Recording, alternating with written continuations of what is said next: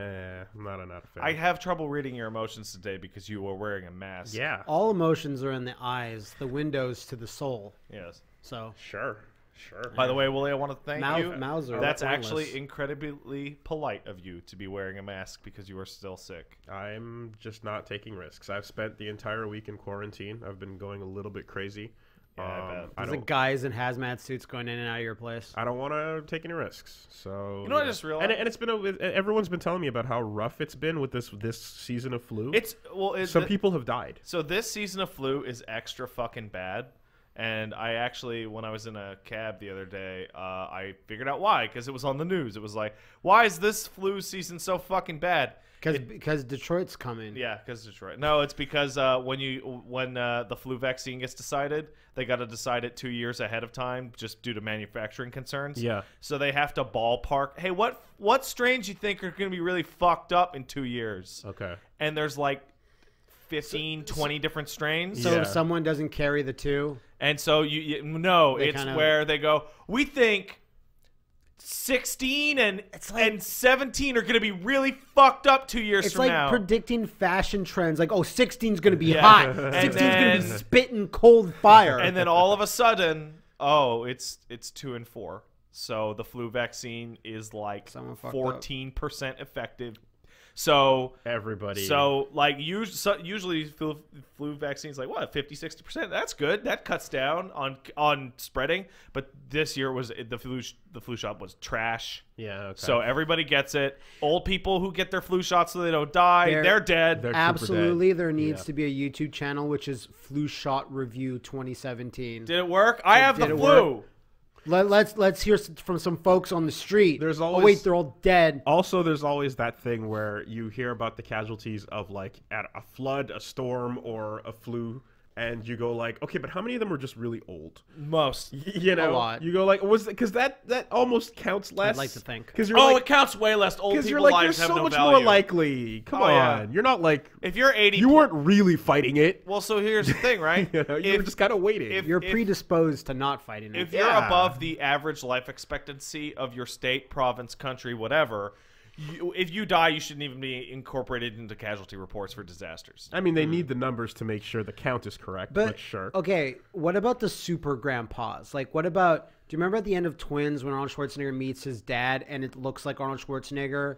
Like, when he's young, he's just got gray hair. Yeah. He's a super grandpa. Like, he's in his late 60s, and I was like, Jesus, those super grandpas wouldn't die to the flu, I don't think. Right? No. Just because they're old? Actually, I remember reading way back that those guys, those specific, like those big, tough, fit older dudes, have a bad habit of dying horribly and suddenly because they keep working out. And you should probably, they're like 65, 70, and then they go to their workout and their body's like, nah, fuck this! Yeah. Dead.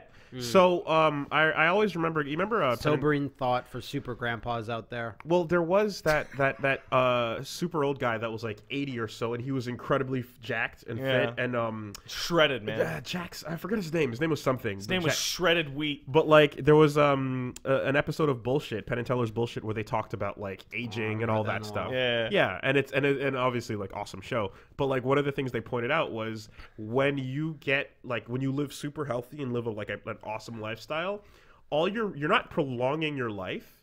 You're not subtracting from it, but the number is the number. It's like Death Note. You've got your number. And what they pretty much concluded was that like you're gonna drop down you're gonna hit the floor at some point, but when you hit the floor, all you're changing is how shriveled up and in pain you are. Yeah. And this guy, so your quality of life is pretty good. Yeah. But your life. So he died. He died in his early 80s, but he was super healthy and fit and running every morning. Is still good. Yeah, and he was like he felt great, but then he just died, and it's that's your number. So you don't know it's coming. Exactly. The human being has a total hard upper limit of like Jack LaLanne. There you go. 115. Right. 115 is the absolute upper cap, and most people don't have that actual upper cap. Most people have 70, 80, 90, whatever.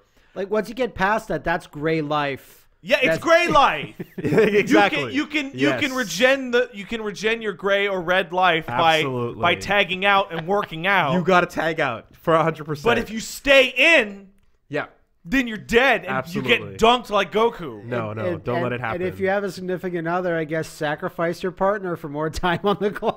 And the last, to whatever deity you subscribe to. And the last thing you want to do is tag out and then get knocked back, switched in. Yeah. And then all that gray life disappears because you didn't get time to heal it back.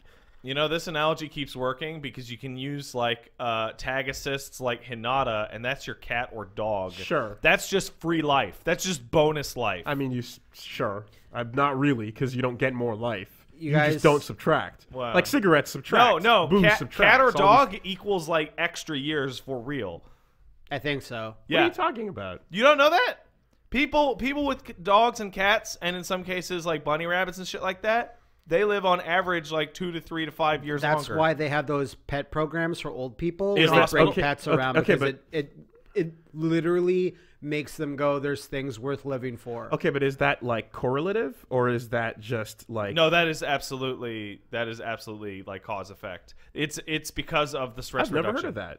Never heard of it before. The day-to-day stress reduction and the endorphin release of having a furry animal that you love and you pet it and you go, ah, yay. Like, just over time decreases your risk of heart disease, decreases your risk of this and cancer and all sorts of Pets shit. are buffs. Yeah. Yeah, Wow. because it's like less stress overall. No kidding. You know? Dogs and cats are support classes. That's crazy. The only problem with them is is that they are very, very finite. Yes. Yeah, So- yeah, you gotta... Unless you're... You gotta re-up. Unless you're subscription. unless you're Bette Midler, in which case I don't know if you've seen that headline, but like Bette Midler cloned her dog. I'm going to assume you mean Barbara Streisand. Did I? You said Bette Miller, but I've never heard of this. Those either are the way. same person, essentially. Yeah. In my head, they kind of are. It might be Barbara Streisand. So she cloned her dog, and then she cloned her dog again. Yes, exactly. And then so she has 2 clones of her original The sixth dog, day. and she's definitely got more in the lab. Friend of mine was talking to his mom about that, In and the the mom labo. asks, "But did they keep their memories?" Doesn't work No, that no, way. no. Doesn't in it? sixth day, you can get your memories back, but You they clone animals, but they never mention the memories at all. Yeah. Or No, I'm not sure no, if they do. It's a different animal. Because they download your brain. They download your brain wave. Yeah, well, Honestly, we're not there yet. if you want to perform the movie is what might be the most unethical experiment conceivable, I know how we can solve a bunch of these problems. Well, first of all, you're immediate. Like it's kind of like I can tell where you're going with this because hey, it's the language kit experiment. well, you know what like the most valuable thing to science is twins separated at birth. Oh, totally. And That's so good. every scientist gets a hard on for that scenario. Oh, man, totally different. Like, And it's identical fucked. starting point, wildly varying input. And I feel sorry for those people with how harassed and hounded they must get. Like Mormons at the door with man. dudes in lab coats No, being no. like, we really need, if you just, come on, like, I'm fuck. very much not allowed to perform the experiment that would end up with you two. So you have it Yeah. naturally. Please, no, you clone a bunch of shit. Yeah. So and then that's you like raise their, it. That's in like their pornography. weird boxes. It's like it's instead of asking for a copy of Gigantic Asses, you get a copy of like twins separated at birth. Sure. And they're all in on that. It's a fucking nature versus nurture. Oh Jesus! Yeah. I need to see which build is more viable. Yeah. Look, the clone dog thing, like I get it, but it's really fucked in the way that it's like you just money that situation away so you always have the same dog. Yeah, no, only if you're an idiot. Like you want, like I can see you cloning your pet if you're like the pet that I have that I love.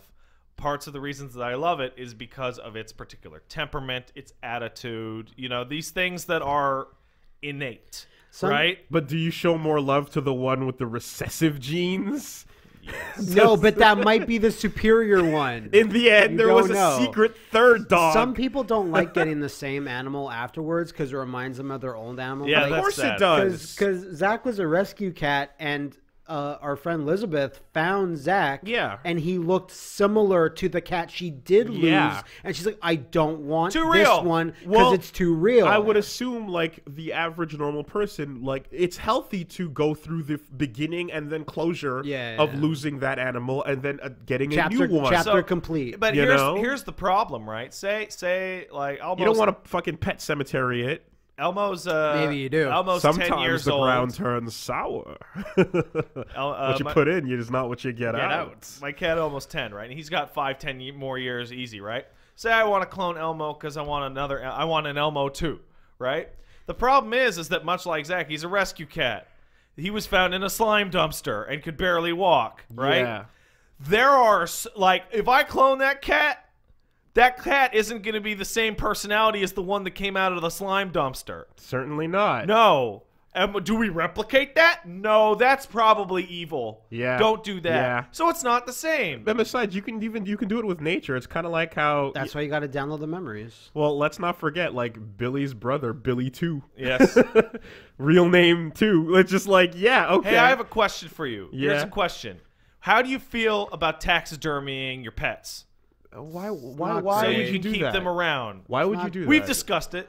It's not great. Why would Like, you do you? So Elmo would be around forever. There's no version of that is not creepy. What? Yeah. No, that's fine. But, like, I mean, you can pet them. No, but there's No, no it's very version of it that's creepy. not super creepy. And everyone that comes over is going to be like, "Oh, you're one of those people." How do you feel about turning your pet into a drone? How about taking Okay. a picture of your pet and putting it on the wall? Like, I was waiting to hear, like, a ring or a plant or something. Like, like, all that weird death stuff is, like, it's fucking just... It's an industry that needs to chill the fuck out. Because, quite frankly, they're going too far with They it. either need to chill out or double down. Sure. Don't stay the same. The most I'm willing to accept with that, right? Especially since I was raised in... if you're not in a coffin, you're sinning. Right, that was my background on my keys. That's weird. You said sinning and just shit And then flew out of God your fucking almost pants. Yeah. smote you. And the reasons why, of course, are because when Judgment Day comes and you resurrect, if you don't have your body to resurrect too, what the fuck, right? You're fucking up the process. Can't you just be like a spirit, like no? beyond You two gotta souls? no. The burial process. You can't be a Geist. It's desecrating. It's desecrating the Can't body. control dog food. There's a designated way to take care of bodies. But anyway, the most I'm willing to Yeah, you eat them. the most I'm willing to accept is the version of it where it's like, if you want to do that thing where you say you cremate your pet, Yeah. and then you use its ashes to like plant a tree. What if you put them in an urn on the mantle? That's cool. That's Okay. fine. What Or if you it's do that better? like again. What if it's- But that like urns, like a mantle urn and coffin are obviously normal. And then when you get into there's the things where you can make a jewel out of it, like a ring, Yeah, or like a put his necklace, ashes inside a a thing. pendant. Yeah, It's yeah, all yeah. getting weird. The thing with like a tree, a nature, and whatnot, that's cool. I'll take that. That's Did you fine. say a tree, a nature? A nature. A tree, you Yeah, can, okay. a tree you in- can turn in- your in the ashes nature. into a nature. Yeah. That's fine. But like That's nice. I would extending like that. beyond that gets a little bit. What like, if instead of an urn, it was a statue made out of their skin and bones? That's taxidermy. Okay, yeah, I was trying to trick them. All right, I'm just saying. I just just don't saying, man. I don't see the appeal. And that becomes a conversation piece when you're much older, and you have the room, Like the family room, in which all your loved ones are there. All taxidermy. Yes, that's correct. Who walks into that house and doesn't immediately 180? Cool people. Oh, I'm in a sequel to Don't Breathe. Yeah, Nice. basically. Right. Also, walking around, stumbling around for a glass of water at night. Yeah. No, that's why you have them in the room. Yeah, staring at you at all times. No. No, In their own room. In an own Oh, taxidermy okay. room. So it's you have a normal life, but when you feel like being fucking weird, you could walk in there and just sit. and be like, I miss you guys. Yeah, you're fucked. Yeah. I'm just saying, man. I'm just saying. That's fucked. I think Homer asked Marge, like, I want you to stuff me and put me on the couch. And Hey, she goes, If I don't- fucking die tomorrow, I am totally cool with a stuffed taxidermied version of me just sitting right the fuck here every week for the podcast. I am super cool with that. I forget which country it's in where it's a normal thing to get the body back from the morgue for a day You can do for whatever. a last night of partying, where they dress you up and kind of have you hang out in a seat in the I've corner. never heard You of sure this. that's not just Ireland? There are photos. I've seen photos of dead bodies of people at a party where they're throwing a farewell hangout, It, like- and they're just dressed up and they got like a beer in their hand. and they're just being the trash that they like were in early life. 19th century, though, there's all those creepy photos where they take photos with their dead body friends. Sure, there's that. That always freaked me out. Well, here's the thing, because hanging out with dead people used to be very common, because you used to when it used to even be hilarious in the traditional Bernie style. That's correct. But way back in the day, prior to like I want to say the 1920s ish, you had the parlor, and when Grandpa fucking died, you laid him out in the parlor, and then people came and hang out with Grandpa for a day or two, and they took their photos with Grandpa, and then you ship him off. And then I think it was fucking Good Housekeeping or some shit just said, "That's fucked up and weird. We don't like that, and that's bad for your house. So we're gonna call the parlor the living room, where only living people are allowed." And that is why the living room is called that. Oh, that's cool. It's straight up, get your fucking dead relatives and shit out of the fucking den, basically. Wow, how about that? Get out of there, you fucks. You know, and we've come a long way. Like, the old Weekend at Bernie's, like, version of, like, just moving the body around. Like, you can put, like, little electric shocks to keep people twitching. Yeah, you can make a sequel to that. Oh, you can get somebody's dick hard if you shock him enough. Yeah, you should make him twitch around and do a whole... Would you be okay with that? Oh, fuck it. Yeah, so... I don't give a shit. I'm dead. Could we twitch your corpse into movement? What fucking legacy do I need to leave? If I go, that means everybody in my family's older than me. So if I go, there's probably nobody left except for my nephew, and he's probably cool with it. He'd probably be like, shock him. Shock Uncle Pat. Shock his dick. On stream. Yeah. No rules about that in the Twitch guidelines. Now, here's the fun part. My parents occasionally... No one's donating, though. Occasionally watch this stream live. So there's like a 50% chance I'm going to get a fucking weird text message in about 10 minutes. Yep. Yeah. We'll be sure to have a nice thumbnail that week of us going, "Oh my God," with your body in the background. Oh, that'd be super sick. That's the way to get clicks. Oh, fuck. Should we kill one of ourselves now just to fucking... Just to Bernie it? Just to cash I'm not sure if it's worth the joke. I know. I often daydream about faking my own death to prank people at my funeral, but I mean that's a setup. You burst out of the coffin like Awada did. Yes, exactly. On a jet ski. Never forget about the necro pants, by the way. The necro pants? Yeah. The what was that? That was the Nordic, I want to say, I think tradition of turning your friend's dead body into a pair of pants where you wear their skin. Okay, that's cool. And it was basically like it was a luck or fortune or power thing. But like, or a leather face thing. Yeah, it was just like turn yourself into a pair of pants and wear those pants. Yeah, that was a thing. And if your friend's an asshole, you shit your pants. Maybe a maybe like a chapeau or an armband, but never pants. Okay, you have to get turned into an item of clothing. Okay. I said chapeau or armband. I'm gonna go with hat for sure. Hat's cool, and I want it to be my head from my nose up that somebody wears on their head. Yeah, okay. A bracelet would like be a toque. Yeah. Ooh, brass knuckles. And it has eye holes, so it's like a weird looking toque.